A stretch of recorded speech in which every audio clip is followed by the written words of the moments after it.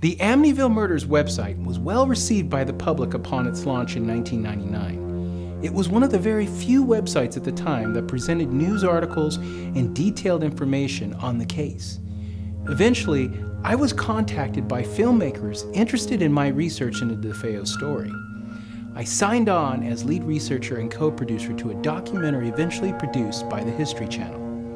My involvement gave me access to some of the original people involved with the case, including William Weber, the Lutzes, and Roxanne Kaplan, whose late husband was dedicated to exposing the hoax.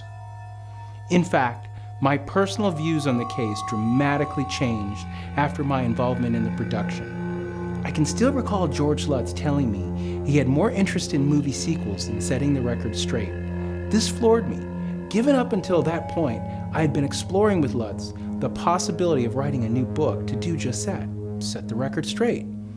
I knew from my extensive research that the public only had a keyhole view of the case, the DeFeo murders, their story, and the supernatural claims. Ironically, it was at that time that a woman calling herself Geraldine DeFeo reached out to me. Here was a woman that claimed to be married to Butch DeFeo in 1974 and had intimate knowledge of the events leading to the Amityville horror. Well, let me tell you that this was a story that took a lot of convincing for me to believe. Geraldine impressed me to say the least. She showed me photos, identification, paperwork, powers of attorney, and private letters that all helped corroborate her story. But it was still hard to believe that Butch had a wife before the murders. I would later learn that very powerful figures in organized crime helped protect her.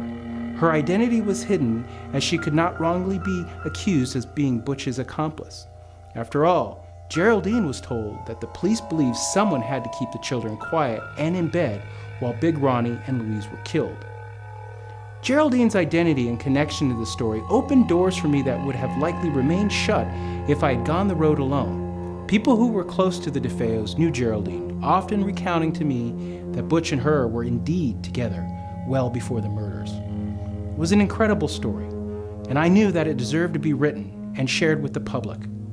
Jerry agreed to help me with my book with strict conditions. She wanted no money, no fame, and made me promise that I would only tell the truth. In the early days of our friendship, she would tell me she just wanted to know what happened to the family that she had grown to love as her own. Jerry would say to me, if Butch did it all by himself, then tell it like it is. She was tired of all the lies surrounding the Amityville case. She was determined to see the truth exposed. She wanted peace for her and Butch's daughter. She wanted the real DeFeo story to be told, and she wanted to finally learn the complete truth of what happened the night the DeFeos died.